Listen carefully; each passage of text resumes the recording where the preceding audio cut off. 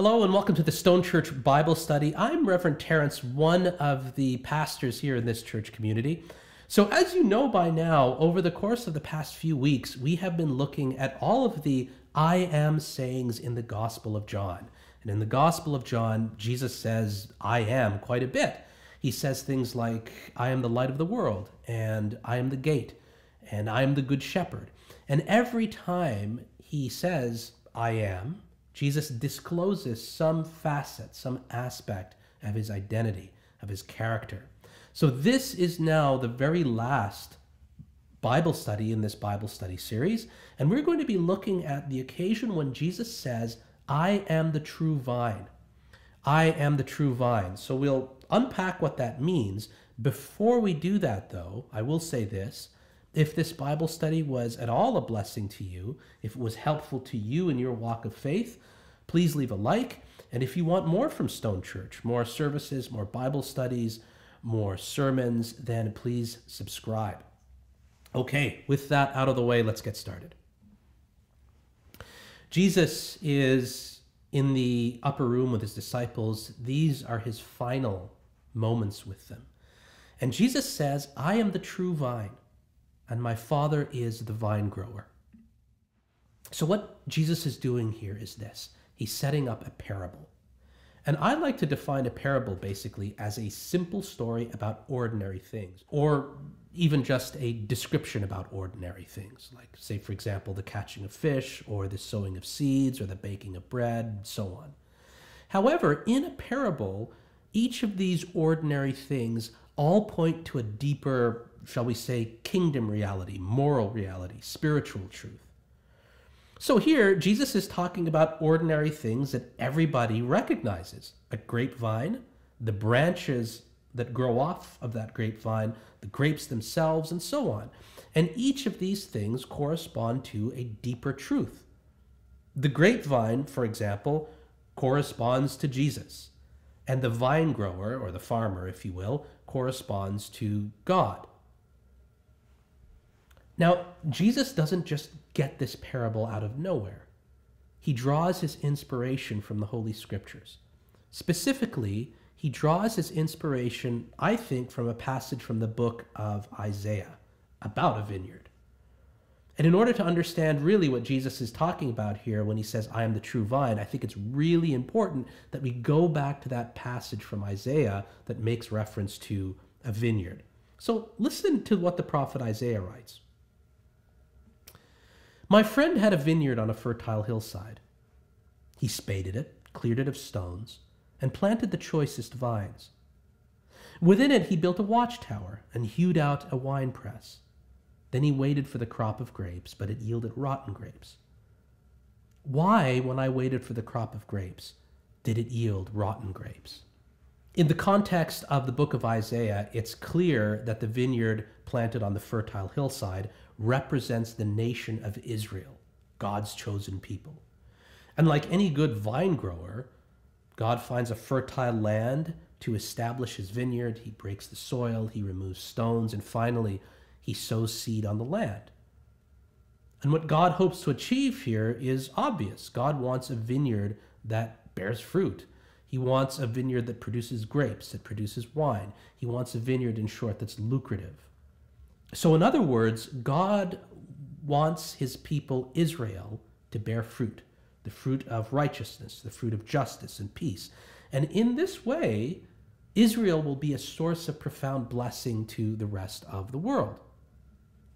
Now, the problem, according to Isaiah, is this. Israel fails to bear fruit. In fact, Israel bears bad fruit. As Isaiah writes, it yielded rotten grapes.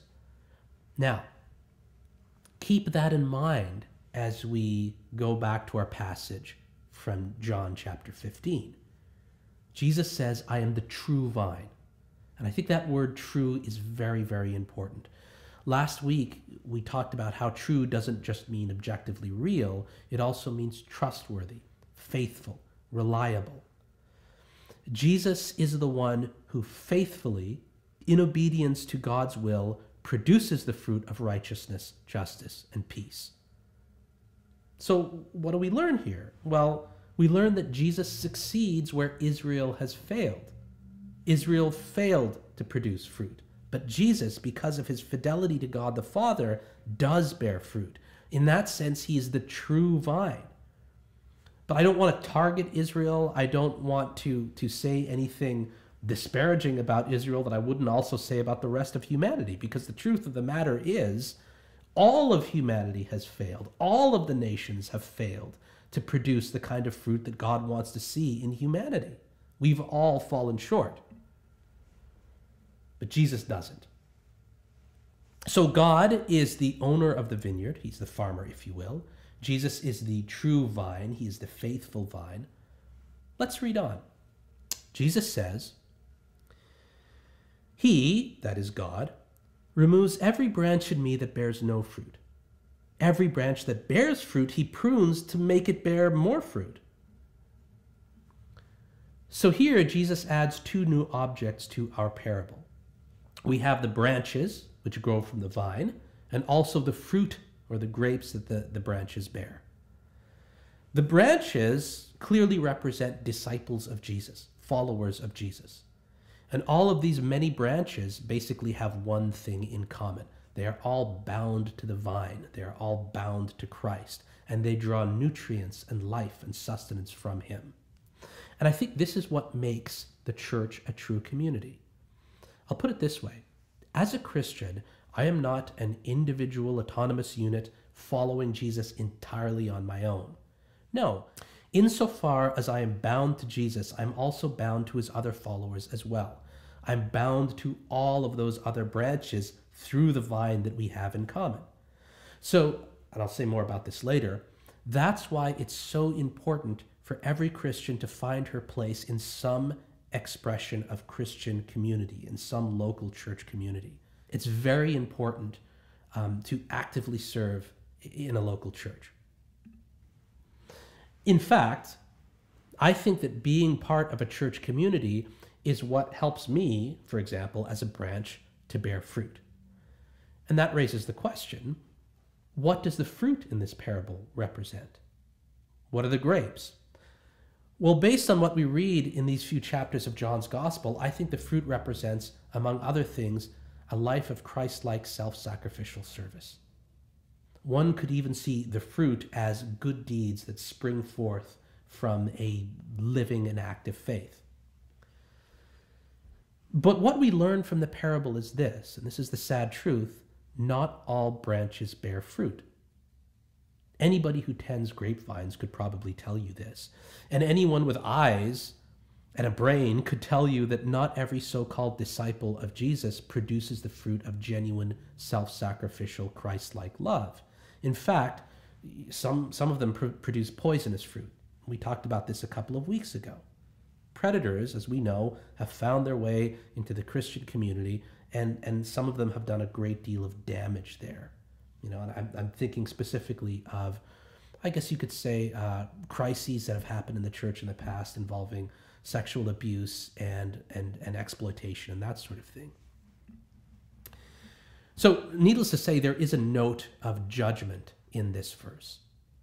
Indeed, the Lord says that his Father will, and I quote, "remove every branch in me that bears no fruit." Remove every branch in me that bears no fruit. These branches are not only useless, but they also consume nutrients from the vine that could otherwise feed productive branches. Therefore, they need to be cut off.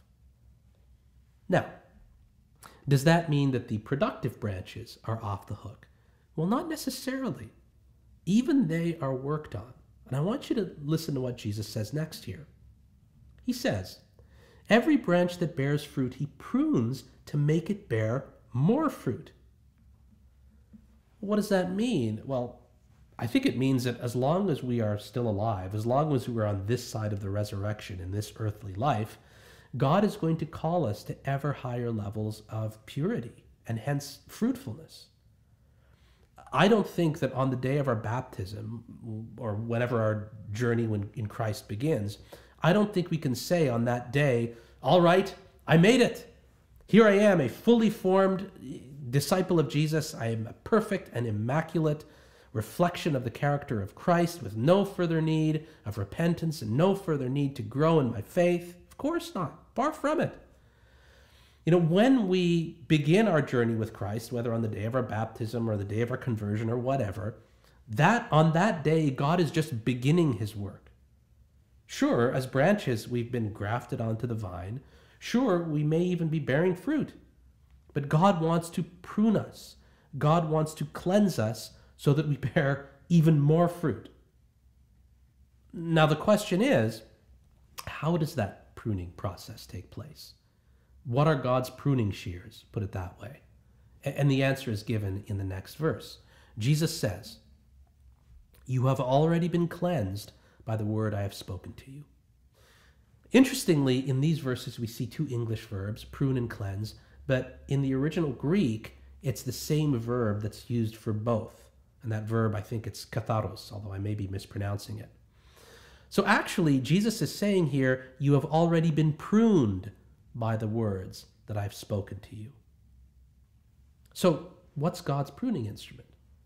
God's pruning instrument is the word of Christ, Jesus' teachings, or maybe more broadly speaking, the scriptures in general. And this reminds me of a well-known passage from the book of Hebrews.